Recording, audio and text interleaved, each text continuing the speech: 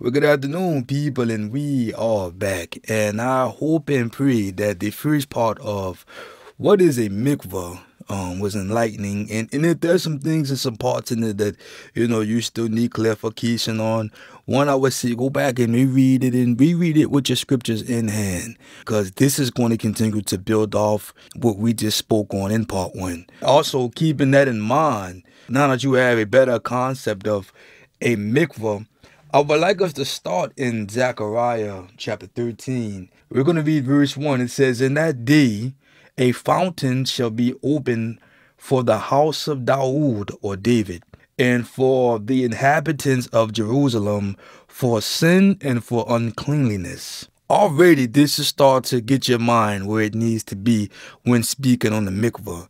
Because a fountain, what comes out of a fountain? Water. And then you read what the water is for. It's for the uncleanliness of the inhabitants of Jerusalem and for the sin. And it says, and this is open for the house of David. We know that Yahshua was from the house of David because he was a descendant of such. So already Zechariah is prophesying something major. And this is what I'm telling you. For those of us back then who searched the scripture, which we did, it was our life. It was our livelihood. This stuff wasn't so much a mystery as it is today. Let me pose a question to all the listeners right now who believe that a baptism is a one-time event, or a mikvah, let me see, is a one-time event. Do you think that a shower or a bath is a one-time event? Like a literal bath, a literal shower. Do you take the shower to end all showers, and then as you go through life, you will no longer need a shower again? Well, of course not. Why? Because you go through life and you get dirty. Even if you're clean, the people you're around may not be clean. The times I gotta work in the clubs and stuff like that, I don't smoke, I go in there clean. But when I leave that environment full of uncleanliness, I don't smell like that neither. So you know what I do when I go home? I shower, all right? Even though I had took one prior to. You have to start ditching the mind frame that you have when it comes to these Eastern Hebraic writings, and we have to truly adopt their mind frame. The mikvah, like I've said plenty times before, was a continuous thing. And even when you are mikvah in the identification, you are mikvah in the name of Yahshua HaMashiach, and you are mikvah for the remission of sins. Two different mikvahs, but can be done at the same time. Note that you still can mikvah if you feel the need to, if you just want a spiritual cleanse, if you want a physical cleanse, if you are about to go on a fast and you want a cleanse of purity before you do such. These are reasons why one would mikvah, and it's still permissible today, but it's this concept is just not thoroughly understood by even your favorite pastors and deacons and preachers, and to our disadvantage, because what a blessing it is.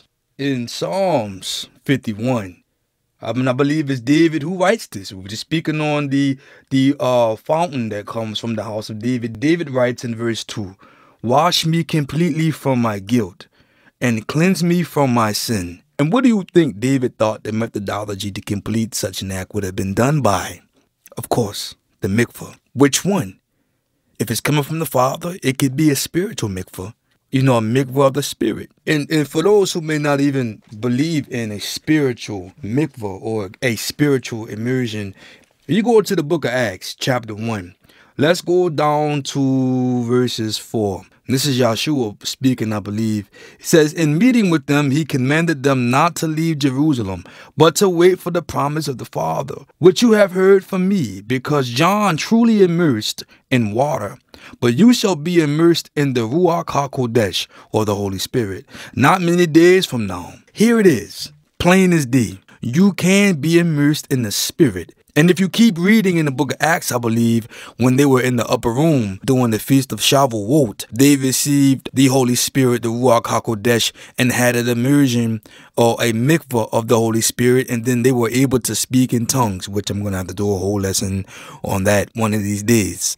I had early on in my development ran into a Jew, and he was a kosher rabbi. One of the things that he presented to me was, "Hey, you believe in Jesus?" I was like, "Yeah." He said, you believe that, he started the baptism thing, right? I was like, yeah. He said, well, Jesus never baptized anybody. And it's on top of him chastising me and challenging me to go and prove that this figure that I believed in was born on December 25th, using the Bible to prove it, I too, to my embarrassment, knew that I would not have been able to prove that Jesus baptized anybody because I just had never read any instance of him doing so. Had I continued to read, and I was around 15 during this time, right? Had I continued to read, I would have found myself in Matthew chapter 3. John, Yohanan the immerser, says, I immerse you with water for repentance. Again, this is the mikveh of repentance, or the mikveh for the remission of sins. That's what those people out there were lining up for when they were dealing with John. But John goes on to say, but after me comes one who is more powerful than I, whose sandals I'm not worthy to carry. He will baptize you, or mikveh, you with the Holy Spirit and fire. This is why Yahshua never mikvahed anybody in water. You never see him dunking anyone in water, though you see his apostles doing so. They were commanded to do so. He's coming with a different mikveh. But when trying to explain this phenomenon of the mikvahs and the different kinds of mikvahs by using this one word, baptism, you sum up all of them. And then you introduce a lot of confusion when you really start to read scripture. In the prophet Jeremiah chapter 2, starting at verse 13, we read, for my people have done two evils. They have forsaken me, the fountain of living water, to hew out for themselves cisterns, cracked cisterns, which do not hold water. Now, the fountain of living water, again, we're speaking about this mikveh, and the mikveh was always centered around living or running water. And we forsook that. This is in the time of Jeremiah, before Yahshua's earthly advent. We were forsaking the living water then, and then when Yahshua came, we still found ourselves forsaking the living water, which whom had we drunk of, we would not thirst as our forefathers did. Still in Jeremiah chapter 17 verse 13 we read, for Yahweh, it says Yahweh, the expectation or the hope of all Yisrael, all those who departed from me shall be written in the earth, because they have forsaken Yahweh, the fountain of the living waters. Again, something that we've been doing for a long time, sadly. In Revelations chapter 20, we read in verses 6, it says, and he said to me, it is done. I am the Aleph and the Tau, the beginning and the end it is. To the one who thirsts I shall give of the fountain of the water of life without payment. In Titus 3:5, we read, he delivered us not by works of uprightness, which we have done, but according to his compassion, through the washing of rebirth and renewal by the Spirit. Here we are again. This is what Yahshua is going to do. This is the kind of immersion that Yahshua is bringing. A mikveh of the Spirit. But how important to a believer is immersion? Being mikvahed for the remission of sin and the identification of Yahshua. Because when you go under that water, that's almost as if you are in the earth, going under the earth like he did in that tomb. And then when you rise up from up under that water, it's almost like when he rose up from the tomb. Yahshua in John chapter 3, starting at verse 3, through to verse 5, he says, truly, truly, I say unto you, unless one is begotten from above, he is unable to see the reign of Yahuwah. And Nicodemus said to him, Nicodemus is one of these teachers in Israel, who even then, as the teacher, didn't understand these lessons. And, Yahshua scolded him. Nicodemus said to Yahshua, how is a man able to be begotten when he is old? Is he able to enter into his mother's womb a second time and be born? Yahshua would answer him, and saying in verse 5, truly, truly, I say to you, unless one is begotten of water and spirit, he is unable to enter into the kingdom of Yahuwah. Oh, there it is. When you hear the word begotten, just think of being reborn, or replace that word with reborn. So let's say you as a listener right now have said, I wanted to come out of Babylon. I want to come out of confusion, spiritual, mental confusion, maybe even physical confusion.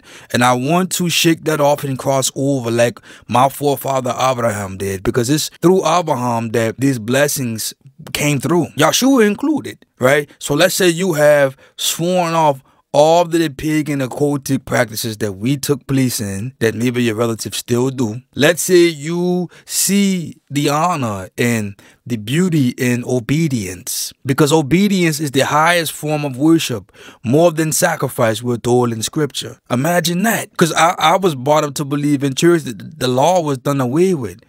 So if the law is done away with, what are we obeying? What did Yahshua obey? If you have sworn off all sin, and make no mistake about it, according to John, sin is the breaking of the law, which lets us know that the law is still in place because we're still out here sinning. Where there is no law, there is no sin. But let's say that you have sworn to a life of obedience. And I'm not saying that you're going to be perfect because you have an intercessor if and when you do fall. His name is Yahshua HaMashiach. But grace, and that's the grace. Grace does not give us a window to lead a lawless lifestyle, because then you take the risk of Yahshua saying, "Depart from me, you workers of lawlessness, I never knew you." But you get to that point when you're ready to do all of that. These are some of the things you can start checking off in your head to know if you are truly ready for the mikveh, or the immersion for the remission of sins and the identification of Yahshua HaMashiach. Mark chapter 1, verse 4, it says, John came immersing in the desert and proclaiming the immersion of repentance for the forgiveness of sins. So again, if you need to see it in scripture, it's there. That's the mikveh that he had. You know, here's the thing. By the time you get dunked in the water, any kind of water, by that time, you should have already had the mikveh of the spirit, or the heart, the circumcision of heart, rather, to already want to do these things. Because see, let me tell you something. What's taking place is an outward manifestation of an inward thing. That should have taken place in the beginning. See, I was always thought to believe that once you got dunked in the water, you came up, and then you somehow was supernaturally empowered with the ability to become somebody anew. But according to scripture, it doesn't work like that. You're supposed to have already been leading yourself up in the direction. And by the time you go in that water and come out, you have already really been a changed person. This is the sealing of that. You got a lot of devils who may find themselves being baptized. You know, people who just do a lot of bad things, you hear me? And they come in as a dry devil, go up under the water, get baptized, and come up as a wet devil. Nothing much has changed though, because what does it profit you to have the outward uniform on, but you did not have the circumcision of heart? And this was Israel's problem. We looked the part. The Pharisees, they looked the part, but Yahshua told them inwardly they are a dead man's tomb. We don't want that to apply to us any longer, which is why I'm telling you, you have to ask yourself, are you willing to give up bang, bang, bang? Are you willing to walk with him no matter what it costs? Are you willing to keep his commandments? Do you accept this Mashiach? Do you believe that he died for the remission of your sins? And are you willing to identify with him? Because, see, when you identify with him, then you are called by his name. And Yahshua says, you shall be hated and persecuted for what? My name. Are you ready for that? Just going under the water doesn't make you prepare for it when you come out. You have already would have had to ask yourself these things leading up to that pool, leading up to that water. Because once you get it, once you come from up under that water, you gang now. How we say in the street.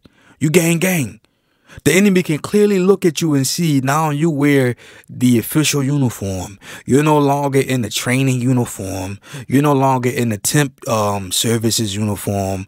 You are a full employee with all the benefits that come from being a full employee. And you know what that does? It makes you a target, a big target. And knowing that now you understand the importance of putting on the armor of Yah. Only members put on armor of that particular army. You have to be a soldier in that army before you can put on the armor to prepare for battle. Because now you are a visible target, and you must now don on these ornaments, these armaments that are given by the Spirit for your enemy, because we war not against flesh and blood. I always tell people not to scare them away from the identification of Yahshua HaMashiach. It ain't to scare you, it's to prepare you. You make yourself a target. The enemy wasn't sure what side you played on when you come up, and them heavens rejoice, them angels, they sing, because the kingdom has now fully gotten a new potential soul. Do you think that the angels are the only ones that are partaking in something like that? The demons can also hear. When Yahshua got immersed, and when he came up, what happened? The heavens opened up, and a voice rang down and said, "This is my son in whom I delight." The Spirit descended upon him like that of a dove, we read. And then immediately after he was immersed, he was sent into the desert, or he was led into the desert to be what? Tempted. Because the demons had got back to Lucifer and said, hey, we heard some commotion from these angels, and we heard this voice come down from heaven. And I think we may have found the one you've been trying to kill since Genesis. And the devil had to go inquire about it. So understand that so goes the head, so goes the body. If this is what happened in Yahshua, and you are now professing him to be your head, or you are following a man who professes that this to be his head, and these are the steps that you are aligning yourself into, what makes you any different? Yahshua says if they do this to the master, what do you think they're going to do to the servant? Again, these are things you must ask yourself. To me, I can only compare it to when, again, I wanted to become, a part of the gang. I knew it came with that. I knew, there's a difference between me just hanging around them, being an associate, being an affiliate, to me being an actual member. One, the members themselves treated me differently. They expected me to hold my own weight now, right? Two, the opposition wasn't going to cut me any slack. If they caught me slipping, they weren't going to say, oh, he's just an affiliate, or he's just curious about that other gang that we don't like. No, they were going to deal with me as such.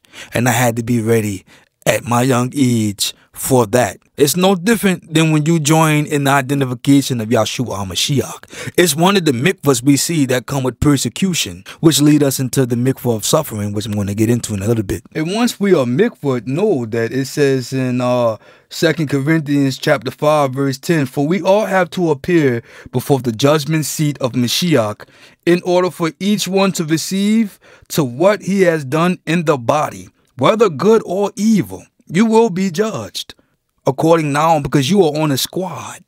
You are on a team, and there's rules of engagement now that you are considering truly becoming gang. We got bylaws. We got institutions. We got ordinances that must be kept. And we don't care about how it makes you personally feel, or whether it personally lined up with your doctrines or your ideologies. We don't care about your mind. We care about the body leading to the head. And if you can't get with that, immersion may not be for you. This may not be the gang for you. But if you are looking for renewal, then yes, you've come to the right place. Because we read in the same chapter in verse 17, it says, therefore, if anyone is in Mashiach, he is a renewed creature. The old things have passed away. See, all things have become renewed. That would include your mind too, by the way. Colossians 2:12 says, having been buried with him in immersion, in which you were also raised with him through the belief in the working of Yahuwah who raised him from the dead. This is the immersion of identification I'm telling you about. There was only one man who got buried. Like Yahshua, his name was Yahshua. Therefore, when you take your immersion or your mikveh of identification, you are likening yourself unto him. This is tying you to him. And here I'm going to conclude on part 2 on what is a mikveh. Thank y'all for listening.